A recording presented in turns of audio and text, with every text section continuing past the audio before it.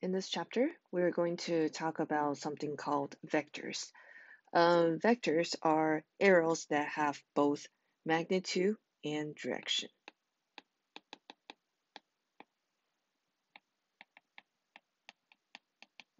So as you can see here, there is this red arrow that is kind of like a line from geometry, but it actually has an arrow, which means it's pointing somewhere.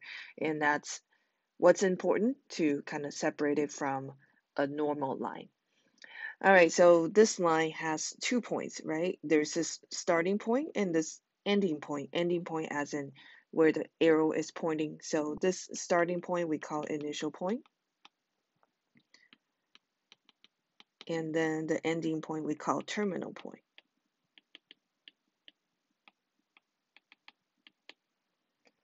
In this case, the initial point is at the coordinate 1, 2, and the terminal point is at the point 4, 6.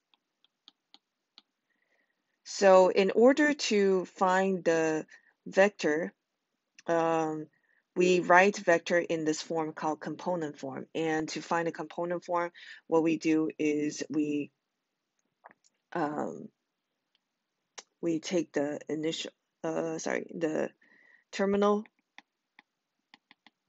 point and we subtract the initial point.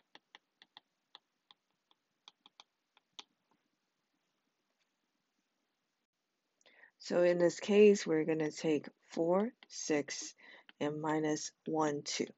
So very easy, we take the x minus x, we get 3. And then y minus y, we get 4. And then what we want to do is we want to indicate that this is a vector and not a point. So we write it with these two arrow kind of bracket. And this is what we call the component form. So we would write 3, 4 as the component form. So a few things to remember. To find the component form, you take the terminal point,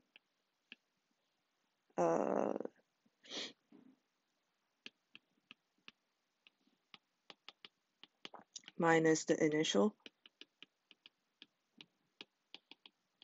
Now, what does this component form mean with 3, 4? Well, 3, 4 is also something that is, kind of ends at 3, 4. So let me kind of demonstrate this with another color. So 3, 4 is this point here, right? Now that point is obviously not a vector because a vector has to have some kind of magnitude, meaning length and direction. It's not even pointing anywhere. So this is not a vector yet. But this 3, 4 means that the vector is pointing from the origin to this point. So then that's another thing you have to remember about the component form.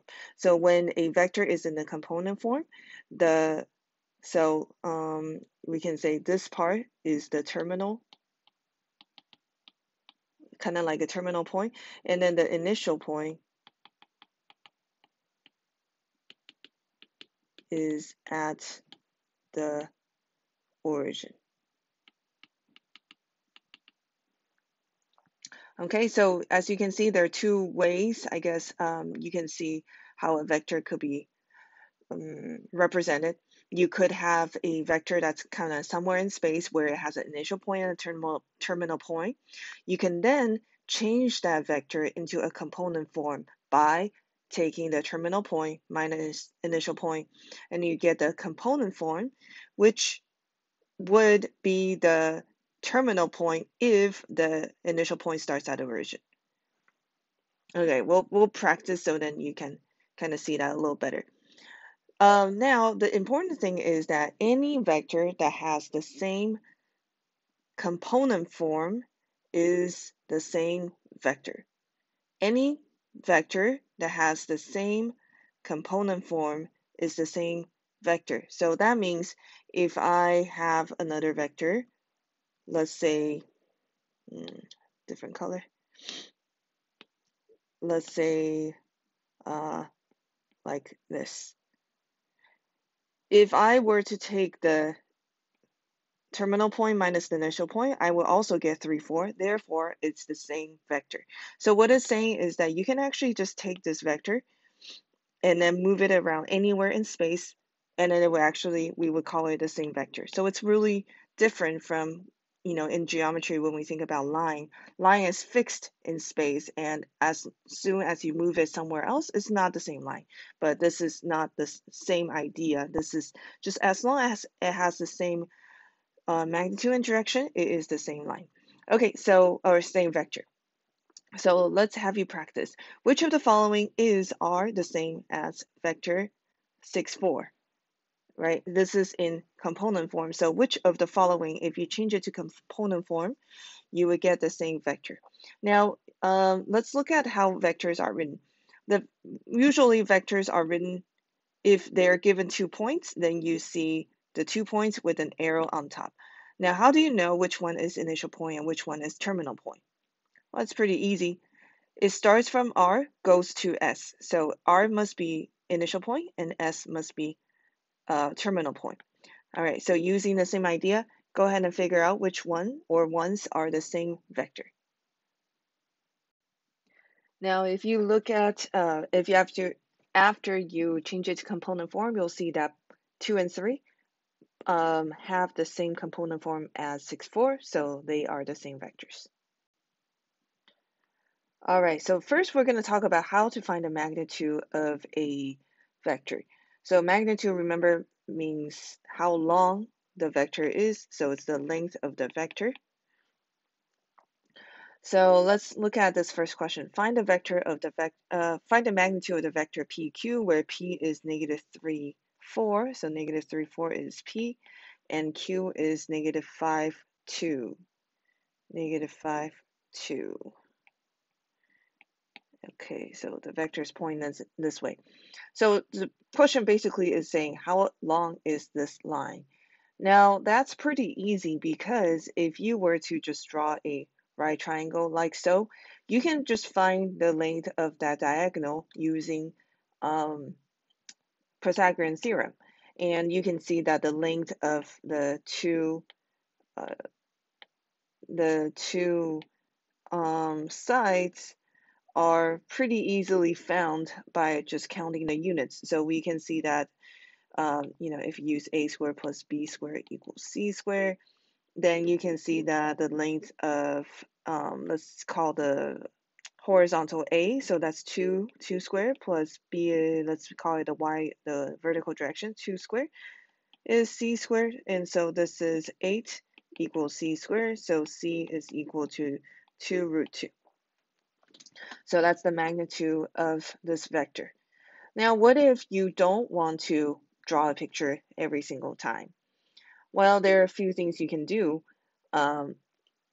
depending on what you're given. So if you are given a vector in like so, you have the initial point and the terminal point, then you can basically use kind of a expanded Pythagorean theorem. What does expanded Pythagorean theorem mean? It really just means distance formula. So remember, to find the distance between 2 points, use the distance formula. So for example, if you have the initial point and the terminal point and you're trying to figure out the magnitude, then you can see here magnitude is represented by these kind of absolute value looking things, but they actually just mean magnitude, not absolute value. Then use the distance formula. Now, it kind of depends on whether you remember the distance formula. So you just take x2 minus x1 squared plus y2 minus y1 squared. Now, when can you use the Pythagorean theorem? Well, you can use the Pythagorean theorem when it's in the component form. So remember, component form means you just start from the origin and then you point to the terminal point like so. And so if you do that, this vector is actually going to point towards -2, -2. In this case, you can just use the Pythagorean theorem. So you can kind of think of it as square root of a squared plus b squared. Okay, now let's have you try it. So find the magnitude of vector rs. Rs is given by the component form, 2, -3. All right, this one's pretty easy. The answer is square root 13. Now let's talk about what you can do to a vector. So first thing is called a scalar multiplication. If you don't remember what scalar means, scalar means a number. We had used scalar before when we talked about not vectors, matrix. So what we can do is we can multiply a number or scalar to a vector u. You see how u is bolded?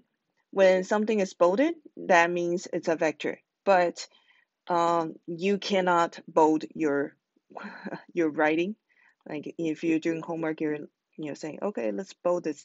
Well, that's now unrecognizable. So you don't want to write u with trying to bold it to tell people that's a vector. What you want to do is you draw an arrow on top to say that that's a vector. So that's how you're going to write vectors to distinguish a vector from just a normal u.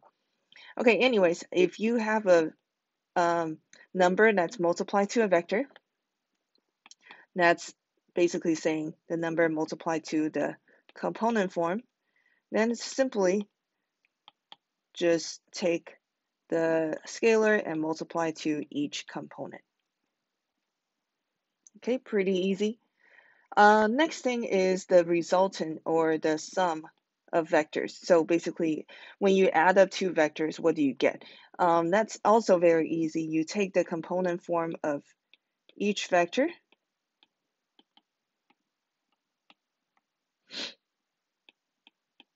and then you just add the respective components. So for example, this one, you just take the x plus x and then y plus y.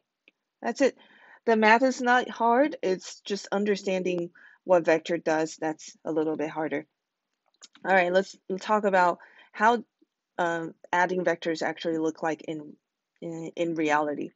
Okay, so the first thing we're going to do is say that if we have two vectors like this, u, and let's say somewhere in space v. If you want to add the two vectors together, we have this first method called the tail to head. What is tail to head? So tail to head means you're going to first move one of the vector's tail. Tail is this part. This is the head. Head is where you're pointing. So tail to head means the tail of the second one has to line up with the head of the first one. So this is the tail of the second one, line up with the head of the first one, and then, like so. And then what you're going to do is draw a line from the tail of the first one to the head of the second one, and then connect the dots and draw arrow pointing towards the head. Now this is called u plus v. So this is actually where the sum of the two vectors will point. Okay, this method is called tail to head. There's another method called the parallelogram. So I'm going to just draw the same vectors again, u and v. This time, what we're going to do is we're going to think of it as these two lines are parts of a parallelogram. So remember, parallelogram means something like this. So these two lines are these 2 points or two lengths, and what we're going to do is connect the other two lines to form a parallelogram. So I'm going to draw the parallel line here, draw the parallel line here. So then we're forming a parallelogram. Next, what we're going to do is draw the diagonal through this parallelogram that connects the two lines, like so, and then this is u plus v. Notice how these two are exactly the same vectors. I mean, the two methods generate the same sum vector, but it's just two different ways of looking at it. Okay, let's go ahead and try one together. So let's say u is -1, 3. -1, 3 is here.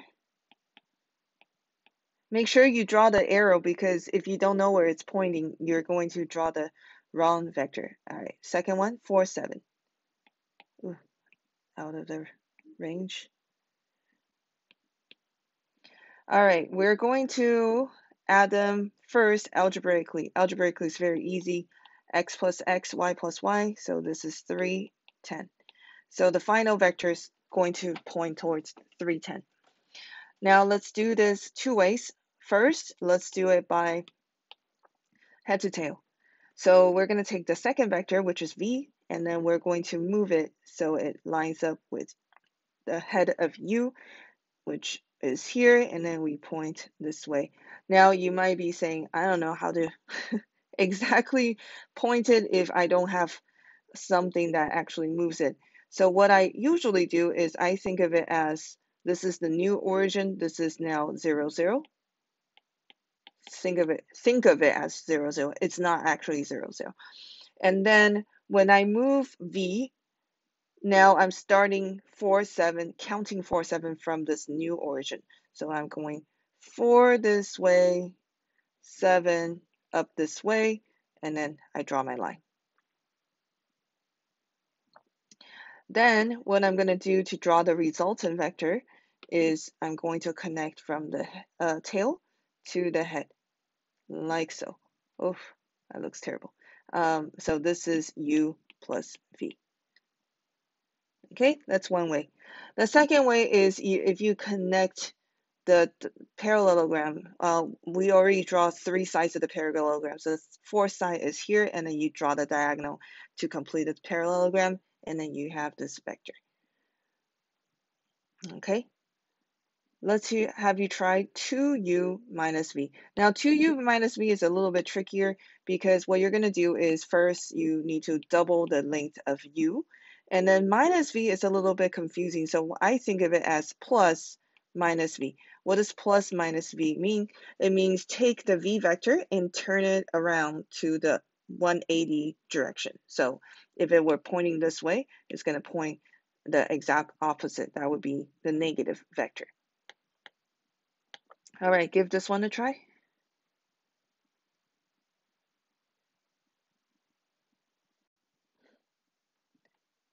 Okay, so here is the resultant vector.